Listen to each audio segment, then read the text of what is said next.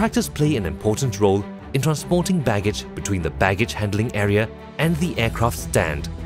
Currently, these tractors are manually driven to transport a series of baggage dollies. This can be challenging during wet weather, as work may need to be stopped, sometimes for the safety of the workers, causing delays in getting baggage to the belts. The Auto-Dolly is a new innovation that Changi Airport Group is currently trialling. It aims to automate the transportation process, allowing for the continuity of operations in inclement weather. Within the aircraft stand, its robotic arms can autonomously load and unload the unit load device, or ULD for short, which contain the baggage of passengers.